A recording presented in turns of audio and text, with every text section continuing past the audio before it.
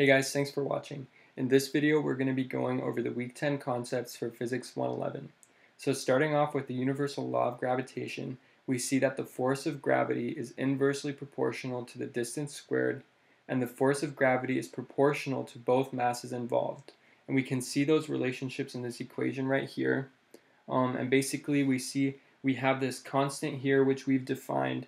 We see that m1 and m2 are going to be our masses, and r is going to represent our radius, or the distance from the center of one object to the center of the other.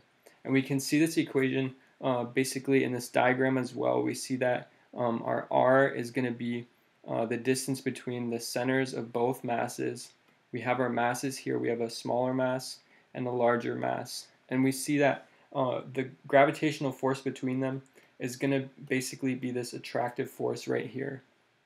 And it's just important to remember that this is a universal law, so it can apply to any two bodies within the universe, whether that be planets or two students. We can calculate the actual gravitational forces between those two objects.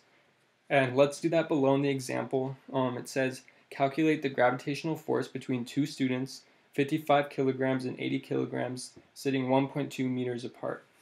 So we're just going to plug straight into this equation. Force of gravity is going to be equal to our constant, which we have here,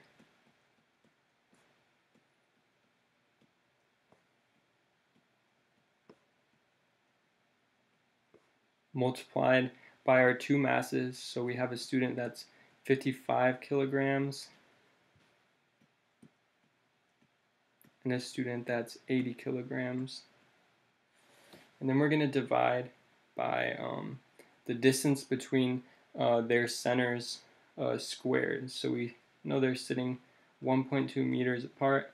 We're going to square that. When we work this out, we're going to get a force of about 2 times 10 to the negative 7 newtons. Alright, so lastly on this slide, let's talk about weightlessness. So let's review what weight is. That's the force due to gravity.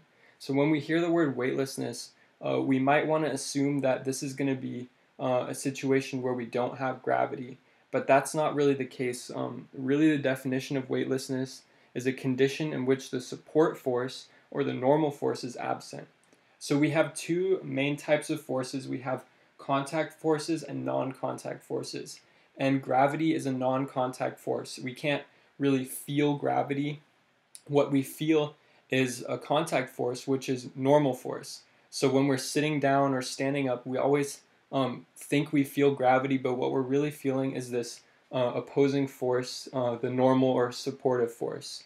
And basically when we have, for instance, astronauts in the International Space Station, or a person on a roller coaster that's going down a big drop, that feeling, that sensation, like you don't weigh anything, that you get in your stomach, that's actually due to a lack of that normal force, not a lack of gravity, because we know that gravity is still going to exist in that location on Earth where we're on the roller coaster. We don't cease to have gravity in that situation. What's going on is we still have gravity, but we don't have that contact force that's giving us the sensation of our non-contact force, which is gravity. And the same thing on the International Space Station. We don't want to assume that there's no gravity there, because there actually is gravity. In order to keep a satellite in motion, we actually do need the force of gravity. So we know for a fact that gravity is going to be acting on the International Space Station. However, we don't have our supportive force giving the astronauts this sensation of gravity, so therefore they have a sensation of being weightless. Alright, next let's talk about Kepler's laws of planetary motion. So the first law, the law of orbit, states that planets move in elliptical orbits with the sun at one of the focal points.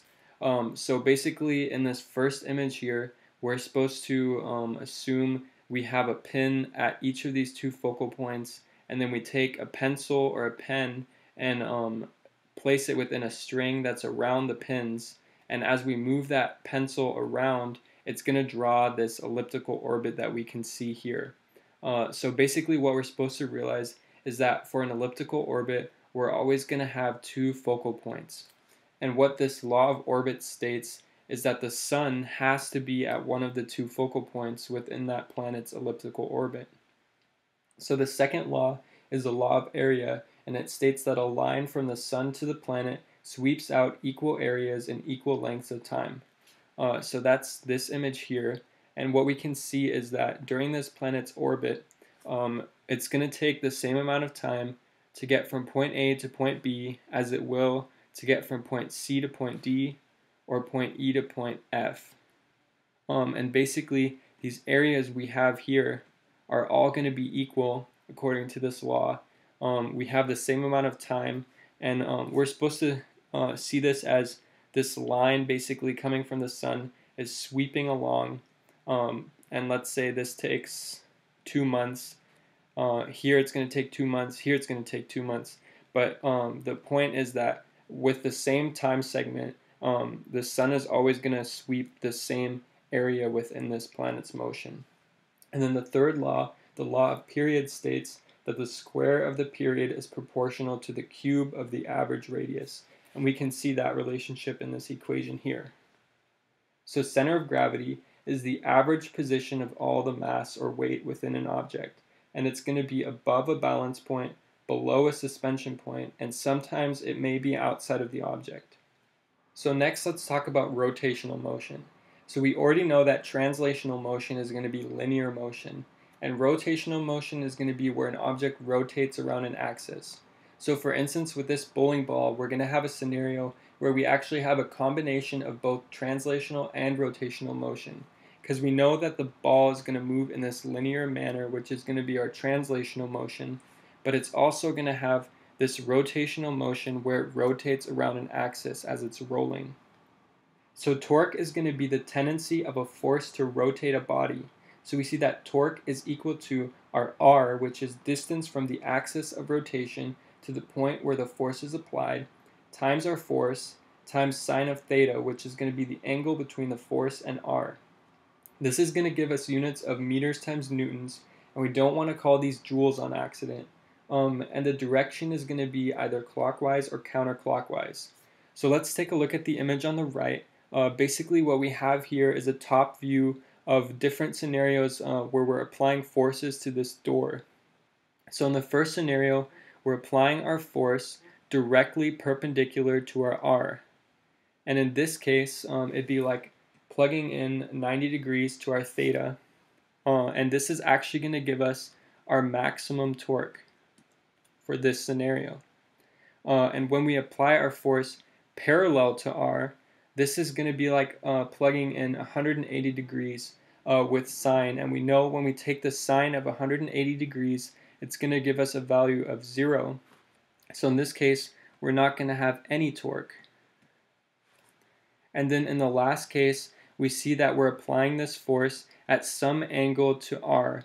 And in this case, our torque is going to be dependent upon that angle. So net torque is going to be the sum of all the torques within a system. So we have a different couple types of equilibriums. The first is linear equilibrium, which is where all of the forces in that system are going to cancel out. So they're all going to be equal to 0 when we add them together. With rotational equilibrium, all of our torques in that system will cancel out. And with mechanical equilibrium, both all of our torques and all of our forces are going to cancel out. But we also need to remember that that doesn't necessarily mean the object is at rest, because we know, according to Newton's first law of motion, the law of inertia, that we can have constant velocity. So we don't necessarily need a force acting on an object in order to have motion, and therefore when we don't have any forces, that doesn't necessarily mean our object is at rest either. But then for static equilibrium, this is going to be a scenario where we have both mechanical equilibrium and we know that the object is at rest. And that's going to be what we have in this scenario here with this seesaw. Basically, we have linear equilibrium because all of our forces are canceling out. We have rotational equilibrium because our torques are canceling out. And our object is at rest, so therefore we know that this is going to be static equilibrium. All right, lastly, let's quickly cover stable versus unstable equilibrium. So with stable equilibrium, we have a system which experiences a net force or torque in a direction opposite to the direction of displacement when displaced slightly from equilibrium. So the force or torque is going to bring the object back to equilibrium. So we can see that in this top image here. If we have this box, for instance, here, and we were to pull this box up a little bit off of one of its corners, like we can see here, this box is obviously going to fall back to where it was before. And this is a scenario where we have stable equilibrium, this tendency to go back to where it was in equilibrium. And then with unstable equilibrium, we have a system which, when displaced, experiences a net force or torque in the same direction as the displacement from equilibrium. So the force or torque is going to bring the object out of equilibrium. So that would be this scenario here. We could see that this is a really unstable case. Basically, if we were to tip it in any way, it's going to want to fall over and basically land in a more stable equilibrium. So this would be a case of unstable equilibrium. Alright, that's all for this video, guys. Thanks for watching.